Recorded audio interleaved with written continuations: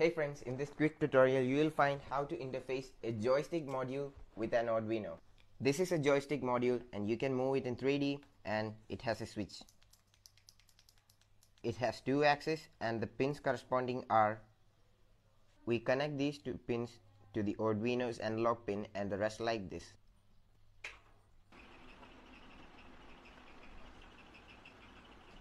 This code is pretty simple, just defining the pins and variables here, and here we set up everything like initializing the pin modes, and we are using the input pull-up resistor for the switch. We are just reading the analog values from the VRS and VRY, that is from pin A1 and A2 of Arduino digital read switch, that is we will get the output as 0 or 1, and here we just defining everything to print.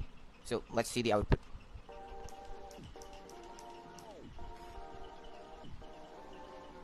That's it, you learned it. Hey friends, in this quick tutorial you will find how to interface a joystick module with an Arduino.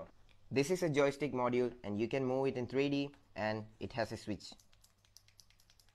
It has two axes and the pins corresponding are, we connect these two pins to the Arduino's analog pin and the rest like this.